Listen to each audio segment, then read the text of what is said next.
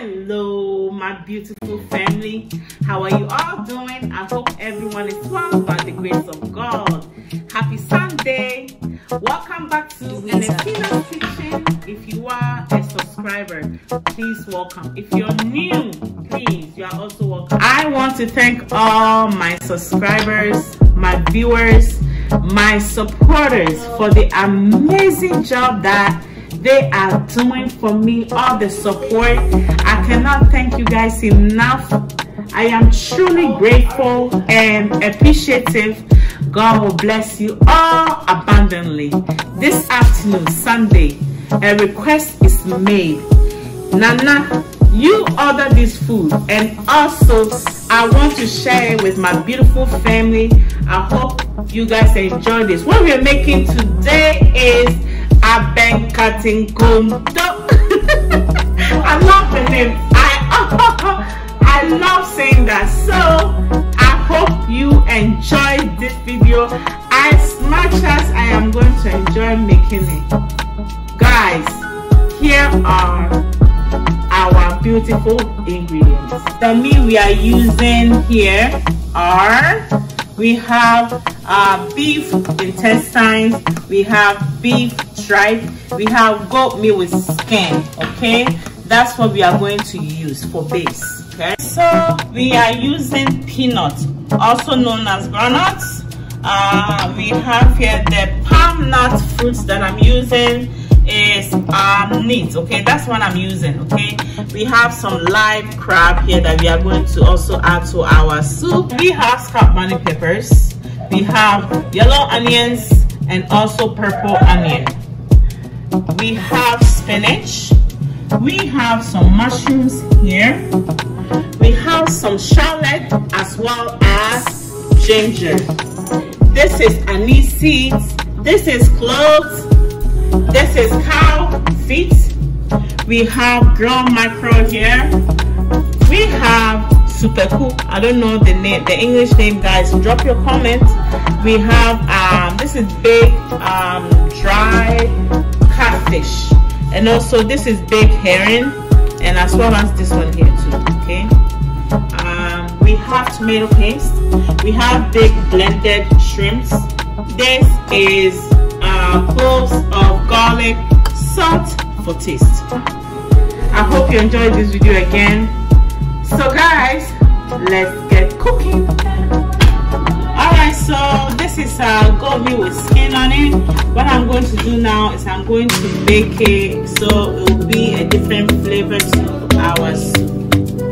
I'm not putting salt or any seasoning, because once it's in the soup, we have a lot of seasoning that is not going to be anyway, so you don't need to season your meat if you are going to use it in the soup.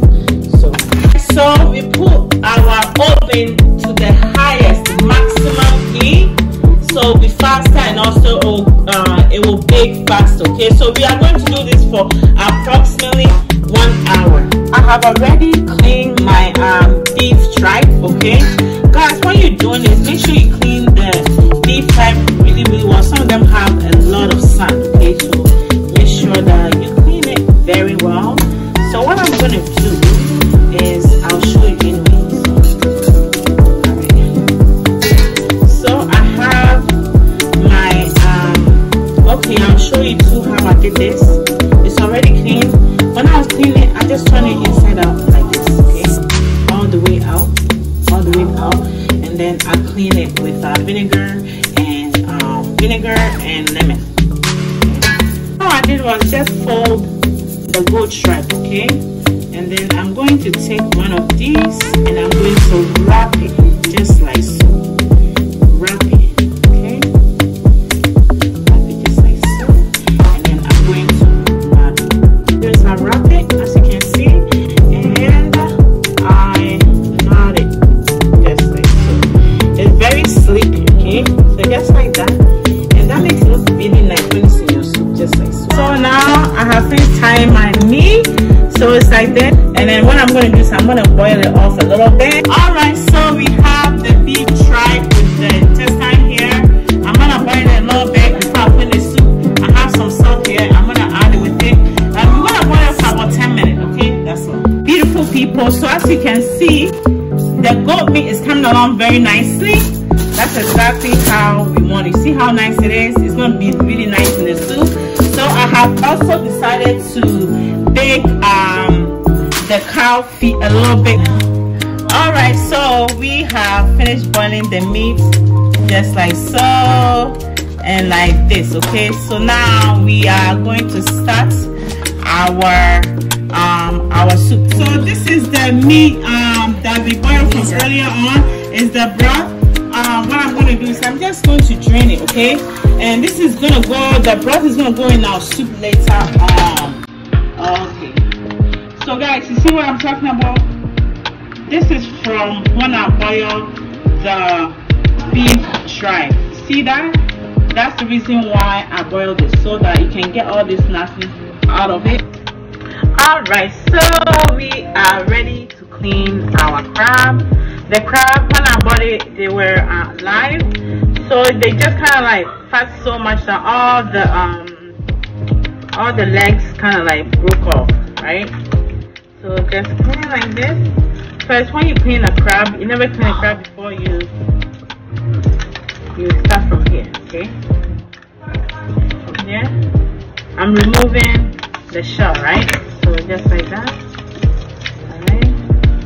And these are eggs, by the way, okay? So just like this. Alright. I'm just gonna use scissors to clean it, okay? Just like so. This one too, same thing. And we are done. Okay?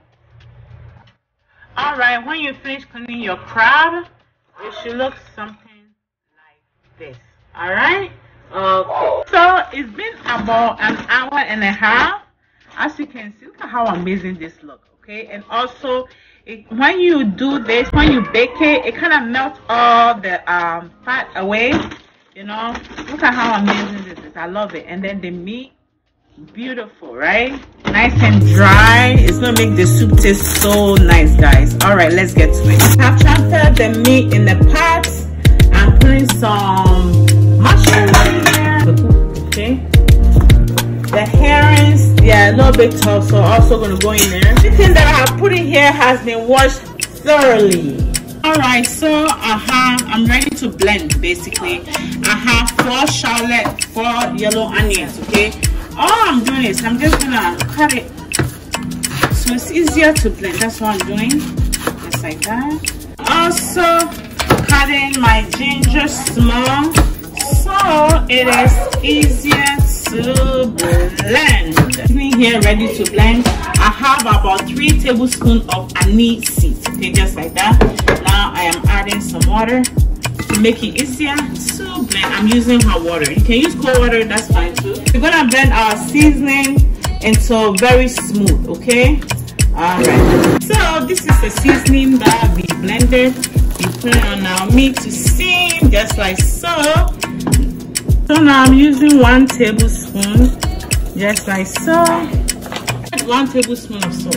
Alright, so my burner is on a high heat, but later on I always turn it down. I'm going to steam it for about 25 minutes. So I am ready to boil my veggies. Okay, just like so. Here, we can use as much as garlic you want. Garlic is really good for you. So just like so. So have my scott bunny pepper and some yellow onions and also purple onions. Okay, I'm going to boil the veggies so they are nice and soft. Then I'm going to blend it. I have my palmnut fruit here. I'm going to blend it a little bit. Okay, the reason why I'm doing that, so that it will be more smoother. So I'm ready to blend my palmnut fruit. This is the broth from the meat that I brought earlier on. I'm just gonna add it here just like so to give it a little bit more liquid. Okay, so it's been 25 minutes. Okay, so now I blended my palmnut fruit and I'm adding it in here just like so. As you can see, this is the palmnut fruit. Okay, it is okay, you don't have to wash it out. So now what I'm going to do is I'm going to add my peanut butter or groundnuts, okay, in here, and I'm going to blend the same way that I blend the palmnut fruit. So ready to blend. All right, so you notice that I did not cook the peanuts separately.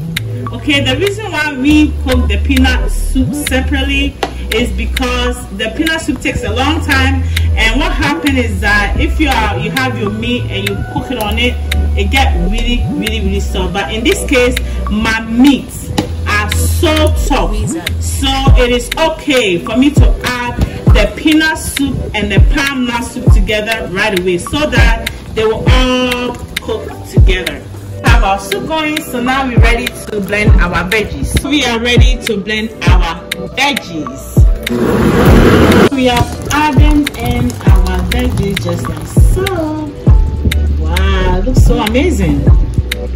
So guys, this is the veggies that we boil. This is the broth from it. I never throw it away. I'm gonna add it to the soup instead of just a plain water.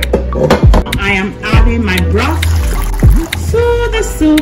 Wow, it's nice and full. So now what we're going to do, we are going to lower our burner to make it cook slowly. So as you can see, our soup is coming along fine. We have our tomato paste here. Okay, I'm just going to add it in here. Baked dry shrimps, blended. Yes, I'm putting so much because I don't use any Maggi in my soup, so that's why this gives it a lot of flavor and also makes it nice and thick. Guys, look at this soup, it's coming along so well.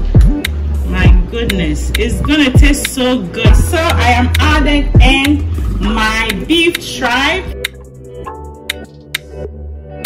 We are adding in our catfish, just like so. Oh my goodness, just like so. Our mackerel fish, we just want to add 2 of them, just like so. And beautiful, so it tastes so good. And now our crab. Okay, beautiful. Wow. Our soup is almost done. This is cloves. I'm just putting the cloves here for just extra aroma, and also cloves are very good for you. Okay, just like that. We have our spinach here washed nicely. What I'm going to do now is I'm going to chop it up. Okay, so just like that, make sure you have it nicely just like that, and I'm just going to cut it just like this. Beautiful.